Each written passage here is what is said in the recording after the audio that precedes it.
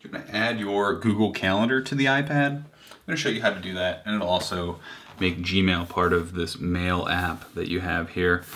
If you go to Settings and scroll down here on this side until you see Mail Contacts Calendars. We're going to tap that and we're going to hit Add Account. Google is what you'll tap for Gmail, and you enter your name, whatever you want it to be. In my case, Josh Smith. Put your full Gmail address here, enter your password, and give it a description. Once you have that done, you're basically good to go. You hit Next, and it will give you a list of options of what you would like to sync. It'll look very similar to this iCloud over here, where you can choose if you want mail, contacts, calendars, reminders. Make sure calendars is checked, as is mail and contacts if you want those showing up.